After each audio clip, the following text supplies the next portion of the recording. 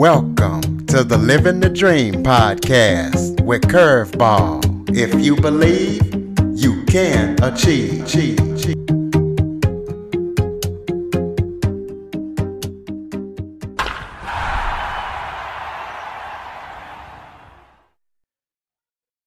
Hello and welcome to another episode of Living the Dream with Curveball. I'm your host, Curveball, and today I am joined by Brent Basham. He is the co-founder of Potted.net, and we're going to talk about his service today and everything that it provides for the guest and the podcaster. So, Brent, thank you for joining me today. Oh, man, absolute pleasure. Thank you for inviting me. All right. Well, first of all, why don't you start off by telling everybody a little bit about yourself, maybe where you're from and a little bit of background about yourself. I know you used to do a podcast as well, so maybe you kind of talk about that in a little bit. Yeah, definitely. Definitely. So I'm in Atlanta, Georgia. Climate goes up and down here. Right now it's really cold. Sometimes it's really hot. Never seems to be pretty stable. We never know what to get in the winter. But so I'm from Atlanta, and yeah, you mentioned podcasting. I did that about 2014 was when I jumped into this space. It wasn't quite as popular as it was now. It was just kind of getting started, and I fell in love with it. I did it because my kids, and we were out there, me and a co-host, my co-host, we were just now going back to school and for computer science, and I met him there, and we ended up working together. And one of the interesting things we realized was we were the very last people who were digital immigrants, and we were raising the very first generation of digital natives. My kids will only ever know being connected on the internet. They'll never know not being connected on the internet, but I do know that. And so it was a really interesting generational change, because I came from a time when you were out riding your bike and you were doing all these things. And then I grew up around video games and I saw all of it unfold. And so we started a podcast called Digital Dads to just sort of talk about what it means to raise kids in this new digital world, because we didn't come up in it. So we didn't really know how to, identify with them and understand the things they were going through, because it was different when I was a kid. So yes, that's kind of where, I kind of got the bug for podcasting. We did that for a couple of years and had a lot of great guests on there, had a lot of great relationship with our listeners, just absolutely loved doing it. And, our listeners got a ton of value from the guests we were able to bring onto the show. And, but as being a dad, after a while, the podcast, as I'm sure you know, Curtis, takes a lot of time and effort to get the guests, to do all the effort, the editing, all of the parts around doing the show take time. And I was doing a show about being a dad. So at some point we decided it's better for us to focus on being a dad. And we loved the show and we made great friendships and things through there, but it was just ran its course. But a couple years later, we decided to start this platform to better help people find and connect for podcast interviews, because we really thought there was a better way to do it. So how long has Potted.net been going? So let's see, we launched at an event in September of 2019. So I guess a little over a year. And I say that when we launched, we had 0 people. And as you can imagine, a platform like this, or any platform, with a network, it's not real valuable until you start to get some people in there. So it was a slow climb for a little while until we started to get some traction. And then after we did get some traction, from that point till now, we've helped book over, I think, 2,600 interviews now. So it's been really great to see some of these conversations and these connections happen that maybe wouldn't have happened otherwise. I really enjoy that part of it.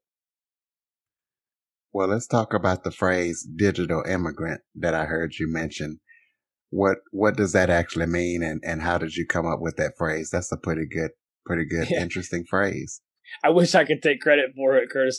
So I heard that, and I think I read that in a book somewhere, but the idea is that, an immigrant means somebody that comes from, one place to another. And so the idea of a digital immigrant means really those of us who come from a place where we didn't really have technology, which is the early part of my childhood. I won't go too deep into my age, but I was a child of the 80s, more or less. And so I remember not having computers. I remember the first computers. I remember, AOL and video games and all that stuff starting to happen. So that's what it means by immigrant is I went from one and I immigrated into the new world. And now, of course, we're all connected. I'm very much into technology, but I remember what it was like without it. And I think that's the key difference for, what my kids would be considered digital natives is that they don't remember what it was like without it. They don't remember not being able to just look on a device that's in their hand to look something up or to connect with somebody or to text somebody. All of that stuff is just, they assume it's always kind of been there. But for me, I remember a time when it wasn't always there. Yeah, I do too as well. So me and you might be about the same age. Mm-hmm. Let's talk about the good things of your service for podcasters, and then we'll move over into guests, and you can talk about the free and the pro. But let's talk about the podcaster side first. When a podcaster signs up, what's the good advantages that they get from your service? Yeah, so we really want to make it where you're going to be able to identify the right guest. And I think that's important both when you're reaching out to a guest and also the guest coming to you. So when you're reaching out to a guest, we give you ways to, browse the directory. You can search and you can find a guest based on keywords. So if they are an attorney or if there's a certain topic, like for me, with my old show, I might look for cyberbullying or video games or social media. So you can search those terms and get a list back of those guests. And you can certainly just browse as well.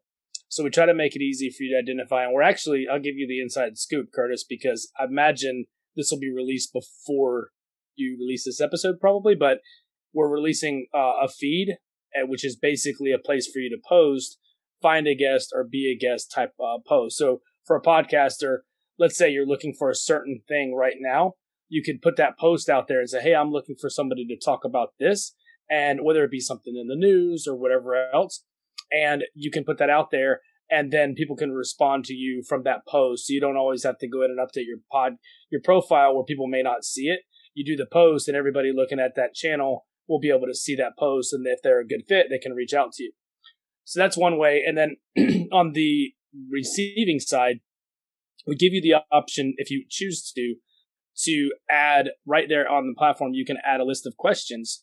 And so everybody that applies to your show would then have to fill out these questions. And then when you go to look at these requests that got sent to you, you would then be able to look at those questions and those answers and see if, just kind of help you identify if they might be a good fit before you get into reading everything they have to say, because they might not hit all the key points that you might want to know about before you even consider them as a guest for your show. And everybody's different, so it's completely customizable for whatever questions you might have for them. Some people are really concerned about, microphone or their technique on that or their equipment. Some people are more concerned about, their credentials or just whatever you want to ask, you can certainly ask. So that's kind of how it works. It's pretty easy. Once you get in there, you create your podcast page. And then if you see a guest, you just click the button, add the request, and then that goes to them. They get pinged with an email if they have that turned on, which they do by default. And then they come back and say, sure, love to be on your show. Hopefully, most of the time, I would say, I think we get about 50% of the podcasts that reach out to guests get accepted. So it's a pretty high conversion rate for that. Absolutely. Now I have a question. You guys used to have it to where if somebody responded to you, if they wanted to be on your show, you got an email, or if they responded to a message from you, you got an email. That doesn't work anymore. Did that get turned off, or is that something that you guys can bring back? Because I've responded late to a guest because I was expecting the email, and all of a sudden I just go in and get to checking around, and I'm like, oh, I didn't even know this person contacted me. No, actually, that should be working. If it isn't working, that's a bug. So if you wouldn't mind pinging me up there, and I'll create a support ticket to get that worked out. But that should certainly be part of what we have. Absolutely. It was before. I don't know why it isn't working, but we can look into it and get it resolved. Absolutely. Now let's talk about what guests get when they sign up. And I know there's a pro version of Podit, so also talk about that too, and what a guest can expect they sign up. Yeah, so the same thing for the guest, where you can reach out to podcasters, just like, it's sort of the opposite side of the coin a little bit. On the guest side, though, what we want to do is, what we've discovered actually, is that sometimes when you just give the guests complete unfettered access, complete, unlimited access, and they don't have any skin in the game. Some of them are a little spammy, and the challenge we found, well, it's twofold, right? Because we need to monetize in some way, because we need to, if we're going to be able to create a platform that works for everybody, we need money to pay developers and all that kind of stuff. But besides that, what we've also found is that when you let everybody on the platform just do it completely as much as they want to, you end up with the podcasters not getting the best quality pitches sometimes. And so what we've done, I think we found a good middle ground there, where for free as a guest, you can send out 4 requests per week. And then based on our statistics, that should get you typically 1, maybe 2 actual interviews a week. So, I mean, you could book as many as 8 or so interviews, anywhere 2 to 8, depending on how good your pitch is and depending on how good you do with that. But you can definitely book interviews on our service without paying. There are some advantages, though, because when you unlock more requests, but you also unlock the ability to put a video, or really good feature is you can put past interview requests on directly on your profile. So, for example, Curtis, if you found somebody's profile and they upgraded, they have the option to put their past interviews right there on their profile. So it's very easy for you to say, click a button and listen and say, oh yeah, that sounds like they might be a good fit for my show. Because not all podcasters care about it, but I always like to listen to the guest if I can, to get a sense of what they sound like on mic and their expertise and things before I invite them. And so that's one of the features there. And it's super easy for them to do it. All they have to do is search. And once they unlock it, they can just do a search and they find the episode and they click a button and it just automatically adds it to their page. So it's super easy to do. So that's really the big difference there is, we wanted to make sure that people who were free, because we used to interview people like, we had a doctor on my old show. We had university professors, things like that. And some of them might not get a return on investment as much as some other type guests. And we want to make sure those type of people are able to be on our platform and get value from our platform. So that's where we are right now. And of course, that you can be invited as much as you possibly can be. You're available. You'll show up in search. That's another advantage, though, to the paid, is that when somebody does search, the paid versions do go higher because obviously those people are paying. We try to give them a little bit of an edge, if they're trying to get booked on interviews. Is it possible to sign up as a podcaster and a guest, or does it have to be one or the other? No, it's both. It's super easy. When you go in and add your podcast, you automatically have a guest profile, and all you really have to do is find a podcast and click the button to request an interview from them. I would say, though, it's probably worthwhile to go ahead and take a look at your profile first, because chances are the podcaster is going to go look at that. So it might be worth taking just a bit of time to try to put a good about section and some of that stuff in there before you reach out. But you can certainly do both. Yeah, no problem. We have that all the time. What other projects do you guys have coming up, and any new features that you're looking to add besides the one that you just mentioned earlier about the feed? Yeah, so we're really leaning into the idea. So it's come to my attention that a lot of podcasts really... I should mention this too, Curtis. Podcasters, a great way for podcasters to grow their downloads is to go and be a guest on other shows. So again, we do have people doing both a lot for sure. One of the things we're working on is really improving the inbox. So, for example, when you get a request in, we want to be able to allow you to have different states. So it's not just accepted or declined. We have, maybe an accepted state, maybe a recorded state, a published state, because on each of those steps, there's things we can potentially add later. Like, for example, if you say this episode is published, we might want to prompt the guest, give them an opportunity to go share it on social media. There's certain parts, and we may build in scheduling at some point, so there's certain parts, if we know that the interview is in a certain state, we can prompt people for certain things that have, in my experience, were really difficult for a podcaster. It was for me. And I think that it's going to help with that.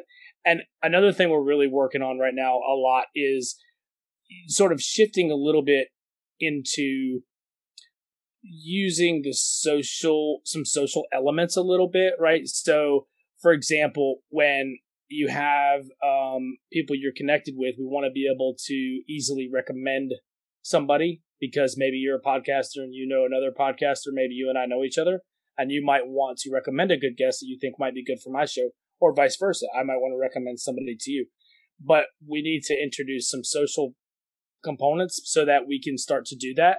And then also, when you think about when I look at a guest, I don't know right now on our platform, I don't know that you had a connection with that guest, but you might have already had a connection with them. And I'd like to see that so that I can have some idea that this person is maybe a good fit. So some of those social elements, I think you'll start to see in the pretty near future as well.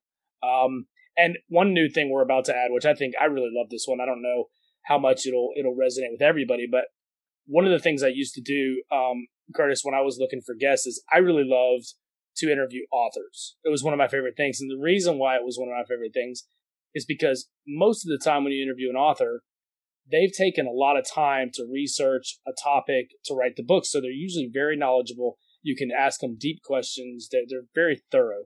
And because they've taken the time to write a book, and, regardless of how many copies they've sold, it takes a lot of effort and you have to really dive deep into a subject to write a book. So I didn't always interview authors, but I certainly love that. And so we're adding a section on the profile. At first, it's just going to show up as a section on the profile, and it'll be a book section. So as a guest, you can go in there and you can add a book if you've written a book. You can add multiple. But what that'll enable us to do is basically create, as people start adding them, what that'll allow us to do is create a catalog of guests who have books who want to be interviewed. And so as that starts to populate, what you'll be able to do is we're going to have a separate section in the search. So when you do a search, it'll show you, people, podcasts, and it'll also show books. And you'll see a list of books and you can you say, oh, that might be an interesting thing. And you click on that and you'll be able to filter it down by category or whatever. And then you'll click on that and it'll take you right over to their page where you can then invite them as a guest. So just one more way to help you find potential good quality guests for your show. So we're really leaning into how do we make this even better? And I think we have some things that are going to be really helpful for people. Sweet. Well, I know one time I went to a podcasting networking thing and there was a lady looking for baby boomers to interview them. And I said, hey, I know this guy. He came on my show and he wrote a book about baby boomers. Maybe you should have him on. And I connected them up. I'm not sure what happened, but I gave her the information. So that would be good, recommending a guest. That's fantastic. I love to hear that. Absolutely. The next question I have for you is, how many guests do you imagine that Potted has, and how do you go about finding these good guests? So I think we have maybe 2,500, 3,000 people on the site. Some of them are strictly guests. Some of them have podcasts. A lot of them do both. And, Facebook group, we've obviously grown a big community there. And that's been a fantastic way because people are trying to do this on Facebook. And there's some things we can do better on our platform, but they're already on Facebook. So that's been a great place to find people. And, that's one of the things we set out early to become the best way for people to connect for podcast interviews. But we know that there's other ways they're going to do it. So we said, well, we're going to put up a flag here on Facebook and have our own community there. I just recently got on Clubhouse and we are doing a weekly Clubhouse meeting, which I don't know if anybody doesn't know. It's a brand new social network for audio only. And basically you go into these rooms and people can talk. Well, what we're doing is we're doing a Find a Guest, Be a Guest room. And we're letting people come up on stage, introduce themselves. And then if anybody that's in the audience wants to, follow them or be a guest on their show, if they want that, or, connect with them to find the reverse of that, then we'll just basically facilitate, enable those connections. So we're really trying to just be out there everywhere we can and really help everybody connect for podcast interviews. Because again, I know firsthand how much those guest interviews can really impact people. And so I'm really trying to do my part and, obviously build a website at the same time, but the main goal is to help people connect for podcast interviews, however we can do that. Well, we definitely appreciate you. Is there anything else about Potted or any other things that you're working on in the future that we haven't talked about that you would like to talk about? No, man, I love that, you're out here doing this and really trying to put some good in the world, Curtis. I mean, it's so valuable. I think having these conversations makes a difference. And so I just applaud you on doing that, man, and trying to make your little corner of the world a little bit better. It matters. Well, I appreciate you for providing me with good guests. Go ahead and give out that website and throw out any contact information for people that might want to connect with you and get signed up to the service. Yeah, no doubt. So you can go on podit.net and you can check that out and get signed up easily, free. There's a little bit of an onboarding, about 4 or 5 steps. It's pretty quick though. You can do it in about 2-3 minutes. And then if you want to connect with us on Facebook, it's a Facebook group. You can just search Podit /group/Podit, I think, PODDIT. And then on Clubhouse, you have to connect with me directly at Brent Bash right now until we get a club. There's like a bunch of hoops over there. But anyway, at BRENTBASH. And that way, if you follow me, you can jump in that room and get up on stage and maybe get some connections that way. Yeah, we got a few different ways to help you get connected for sure. Absolutely. I can't wait to get on there and connect with you. Ladies and gentlemen, Brent Basham. Brent, thank you so much for joining me today. My absolute pleasure. Thank you. And listeners, please make sure to subscribe, rate, and review after listening. For more information on the Living the Dream podcast, visit www.djcurveball.com. Until next time, stay focused on living the dream.